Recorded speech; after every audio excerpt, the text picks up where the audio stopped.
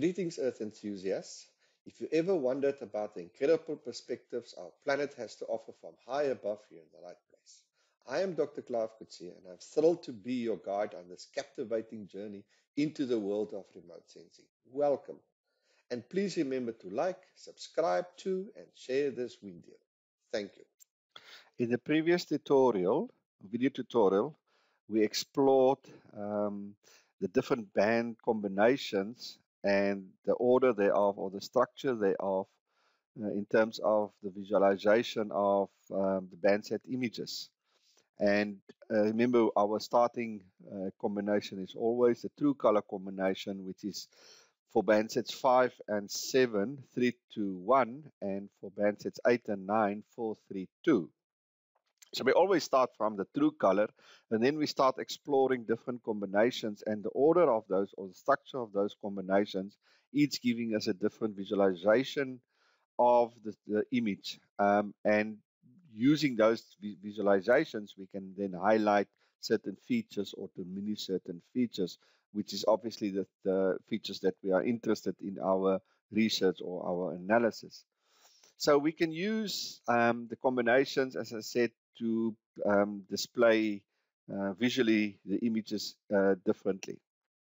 But there are also the option of creating indices or different images using the different bands within the LandSat data sets. So this is going to be the focus of this particular video tutorial, and that is to do basic mathematics or algebra within the Earth Engine in order to develop indices which we then can display, again, to highlight or diminish certain features. So, for example, if we want to identify, let's say, areas where there's high vegetation compared to low vegetation, or where there's vegetation degeneration or vegetation improvement, we can use what we call the Normalized Difference Vegetation Index, NDVI, which is a very common index in remote sensing. So we can generate the NDVI, we can generate the Normalized Difference Build Index, and then subtracting the two, we can develop a build-up index, for example. There's many other indices that we can develop by doing the basic mathematics on the different band combinations. Okay, so again, we go to our trusted engine, we go to our scripts, we find our project, we click on the project, and there we go. Okay, here's our script for our LandSat project.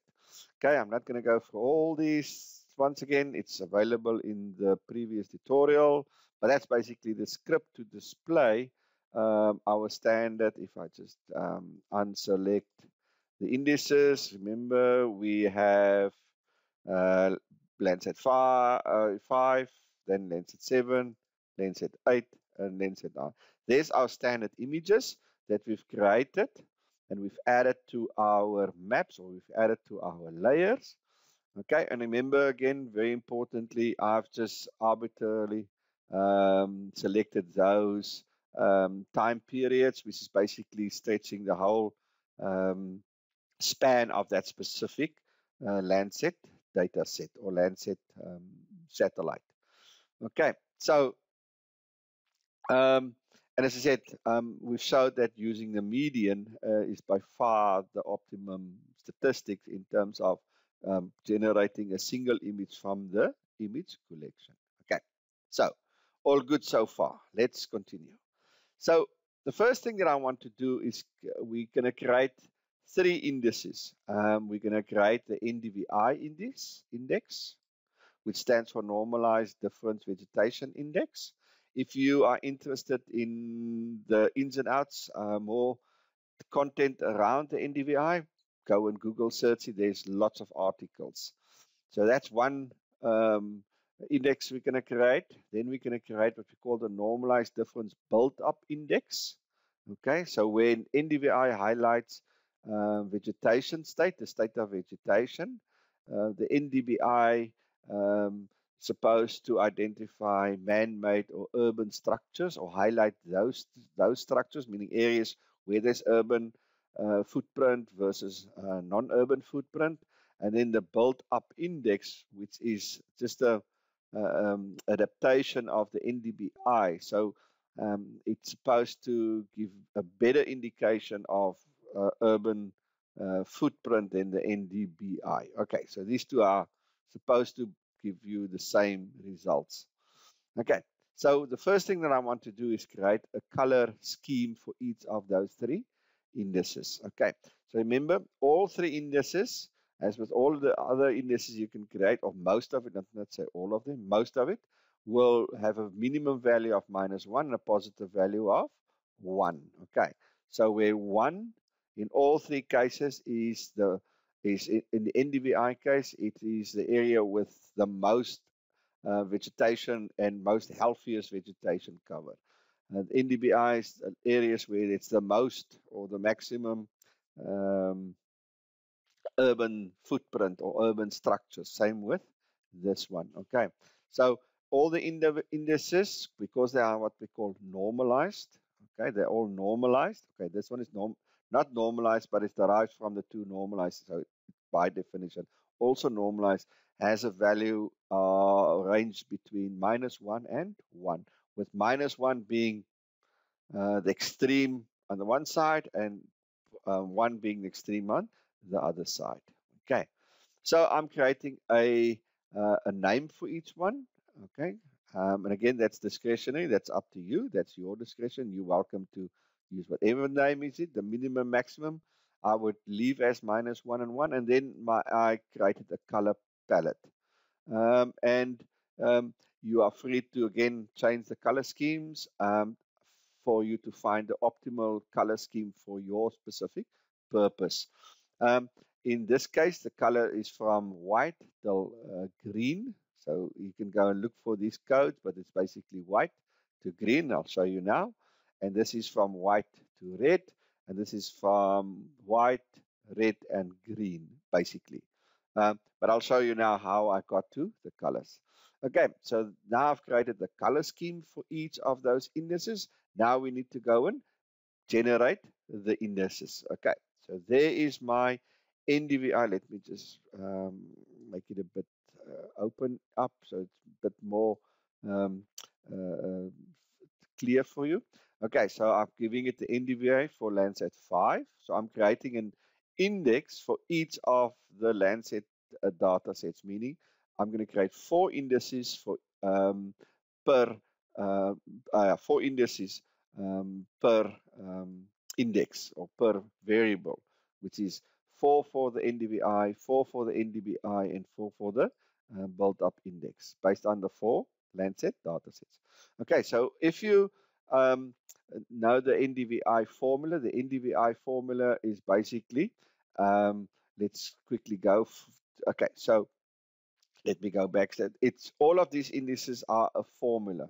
Okay, they are a mathematical formula whereby you subtract 2 bands, divide by, and then you add 2 bands. So that's basically the nuts and the bolts. So the 2 bands that we're going to subtract is and for LandSat 5 is band 4 and band 3, and then we're going to divide that subtraction, that value that we've subtracted, we're going to divide by adding the 2 bands together. Okay, so most of them are very similar. So first of all, we have we subtract band 4 and by band 5, then we divide that value by the addition of band 4 and band 3. That creates you the NDVI. Now, to understand what these bands are, let's go to our data set. And we're going to go to the LandSat landing page. We go to our LandSat 5. We go to our surface reflectance, tier 1. And we go to our bands. Remember, what is our formula? It's 4 minus 3 divided by 4 plus 3. So what is band 4? Band 4 is a near infrared. Okay, so I'm going to take my near infrared band and I'm going to subtract it by band 3, which is my red band. Okay, so I take my near infrared band and I subtract it by my red infrared band, and then I divide it by adding my infrared band with my red band. Okay, so that is what how to calculate the NDVI. You take band 4, which is your near infrared, you subtract it by the red band, you get a value, then you divide that value by adding the near infrared with the red band. And that is what you do with Landsat 5. Now we do exactly the same for Landsat 7. Remember the Landsat 5 and Landsat 7 bands are exactly the same. Remember I'm using the image, the Landsat image, the composite image, the image that I'm displayed here, remember? So that's a median image. So this is the NDVI will be based on median Landsat image for that specific period. So the NDVI is a median image, not a mean or a sum image. Although you can play around with that, that's up to you. If you're not interested in the median, you can change it to any of the other statistics. But yeah, so just bear that in mind that this NDVI is created by using a median image for that specific Landsat data set. Okay, so Landsat 7, exactly the same. Near infrared minus the red band divide by the infrared plus the red band. Now, again, as I said previously, remember then from 7 to 8, the band numbers have changed. When Landsat 8 and 9, the near infrared is not band 4, but actually band 5. And the red band is not band 3, but band 4. Just to confirm, I go to data. So let's go to data set. Let's go to our Landsat ribbon. Let's go to our Landsat 8 landing page. Surface reflectors, tier 1, and you'll see there band 5 is the near infrared and band 4 is the red. Okay, so it's band 5, band 4 I subtract, and then I divide that subtraction by the addition of band 5 and 4, and I do the same for 9. So I've created now a median NDVI for each of the Landsat data sets um, based on this mathematical calculation using the near infrared bands and the red bands. Okay, and now I'm going to display those images or those layers. Okay, using my visual parameters that I've just created up top. Okay, so there's my visual parameters that I'm going to use for my NDV, and I give them each a name. Okay, so let's quickly go and have a look and see how that looks. So I'm going to unselect my Landsat ones, and I'm going to select my NDVI values. Okay, there they are, all have loaded. As I said, they are in greens. Okay, so areas where there's dark greens will have higher biomass or healthy vegetation, whereas areas that have low NDV values or meaning closer to white will have either no vegetation or very low vegetation cover or very unhealthy vegetation. Okay, and again, unfortunately, it's not very clear in terms of looking at it from this angle simply because of the size of the region of interest. Um, but so you actually need to drill down. Um, let's see if we can visually see differences. Nope, we can't really see visually difference. But remember, it will be so minute that, as I said, from this high angle, you won't see the differences. Okay. Oh, by the way, just to get to the color scheme, if I go to my nut here, you'll see my color scheme. There I've created my palette. Okay. And to get the codes of these ones, you just simply click on any of these colors and it will give you the code. And you simply just copy and paste that code into your script. Okay, you can see there hashtag A3F9, hashtag A3F9, which is that color green, which is that one there. So I've used this visualization window to create my color scheme, and then I just copy and paste those codes into my script, or other way I just import it. Okay, so don't stress about this code in terms of the codes and where I find the codes, etc., etc. You can leave them empty. You run it, and then you go to your image, and you simply use this option, this parameter, visualization parameter window, to create your color palette. Okay, you press import. Let me press that. So I imported it now, and then you'll see if I open it, there is your colors. And I just copy and paste it back into the script. Simple as that. Easy peasy. Nothing to be concerned of. Okay. And you can do it with all the color schemes. Okay. So there's my NDVI um, indices that I've created using my LandSat data sets. LandSat 5, there's the NDVI for 5. LandSat 7, there's the NDVI for LandSat 7. And LandSat 8, there's the NDVI for LandSat 8. LandSat 9, and there's its NDVI. As I said, you can play around with the color schemes to either make the greens more standing out or make uh, the areas of low vegetation standing out. You can play around with your color scheme. Okay, if by intersect you want to reverse these colors, you can just basically type in reverse. Okay, and what will happen now is it will, um, where one positive one will be this value, it will now reverse it so that negative one will be this value. Okay, so if you don't want to manually rearrange this in a different order, you can simply just type in dot reverse and in your brackets, and now it will basically make -1 the dark green and +1 the white. It will just reverse it, but that's counter to what we're interested in. Okay, so that is how we're going to create the NDVI. And as I said, we can now, if we want to inspect it, so let's say we're going to use our inspector option, and let's click any specific area on this map. Let's say this area, eeny, meeny, miny, let's say that specific area. Okay, remember it's going to give you the pixel values, the Landsat 5, 7, 8, and 9 band values for that specific pixel as indicated here. We've done that in the previous videos.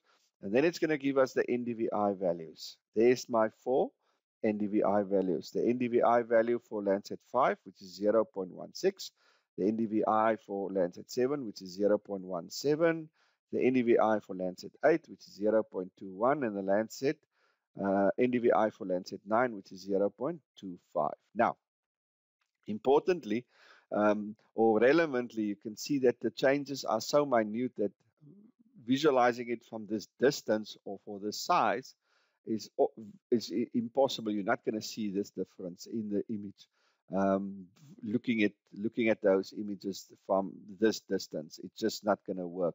So you really have to zoom into the specific area to see that to visually look at the differences. But now, nonetheless, you can see that specific area that we've highlighted have seen a marked improvement in its NDVI value over the period. It's still very low, meaning not really an area of either very low um, uh, vegetation base or very bad vegetation state, or very good or very high vegetation base or vegetation state. It's sort of a neutral, yeah, there's vegetation, it's neither bad nor they're good. And you can read about the interpretation of these, but what it does say, it says been an improvement in the state of vegetation, either vegetation base or the vegetation health over this particular period that I'm looking. And again, just want to emphasize that is why it's again important to make sure that your time frames are, um, you know, selected so that there's no overlaps. Because as soon as there's overlaps, then you basically measure the same thing just using different data sets. So again, it's for my time frames, it does show, but as I said, my time frames are not ideal because ideally you want no overlaps here so that you generate images for that's unique. In this case, my images are not unique because of the overlaps. Anyway, nonetheless, it does show you. Let's have a look at a different location. Let's look at somewhere here looks like a high NDVI area because it's dark greens. And let's see if I've selected. Yeah, you can see there NDVI for 5, 7, 8, and 9. You can see it's much higher and it has improved. Let's look at it. I'm just going to see if I can click on an area. Let's where there maybe is urban settlements, but that's very difficult. Let's click on that specific area and see what the values are there. Okay, let's see. Now, in this case, you can see that, where is it now? Let's go there. I'm gonna hide the NDVI values a little bit. Okay, so in this case, you can see an area which have experienced a decrease in NDVI from 5 to 7, and then have seen a sharp increase from the period of LandSat 7 to the period of LandSat 8, and then again a decrease from, yeah, and another increase. Okay, so that's quite interesting as well. Remember, it could be rain related or a change in the vegetation type, whatever the case might be. So it's not necessarily that, you know, that the vegetation base increase. It could also be that the base changed. Um, but yeah, it gives you a good indication. Now, again, what we can do is we can generate a histogram of those NDVI values for each Landsat data sets. So that is entirely possible. And yeah, so I'm going to conclude for in this video tutorial on the NDVI.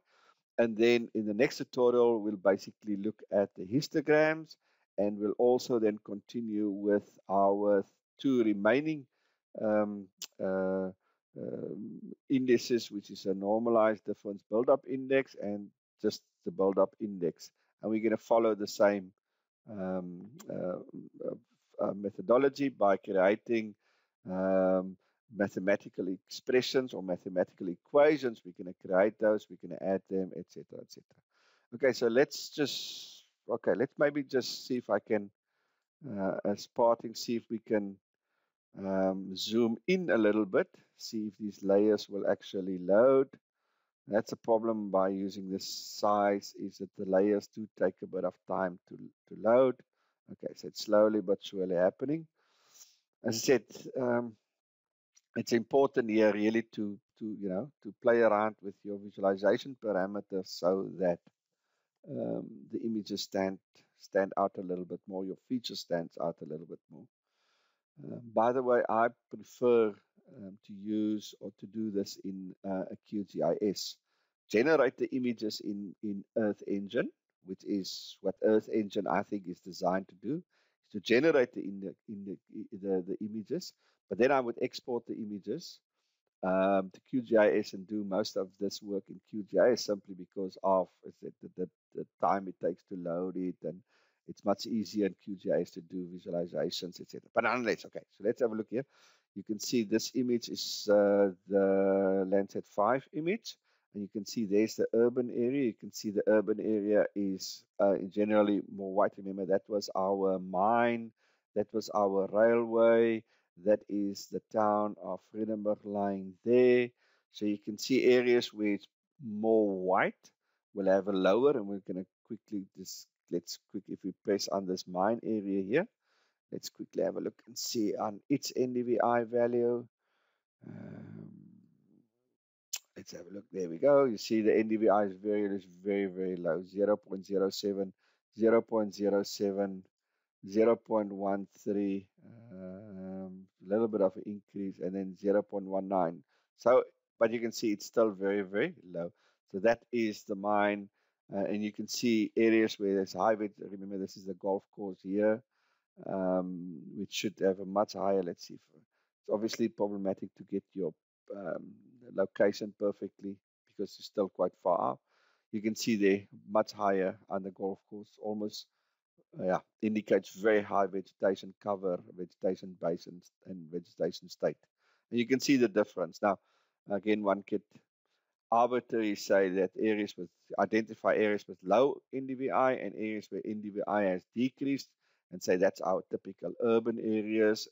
But it could also be areas where there's a big drought or natural, there's just very little vegetation. Again, this idea of sandy, low vegetation cover areas are very similar to urban areas in terms of its spectral footprint.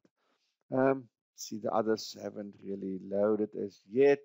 Yeah, so there is, yeah, no, they haven't loaded as yet. So let's conclude for now. But you get the idea is that if you zoom in, you can actually visually, interpret the NDVI image.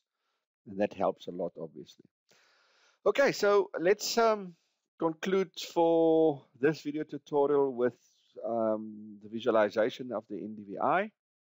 I said, please go and read up on the NDVI so that you understand why we're using that band combinations in the index and what the NDVI measures and how it measures that.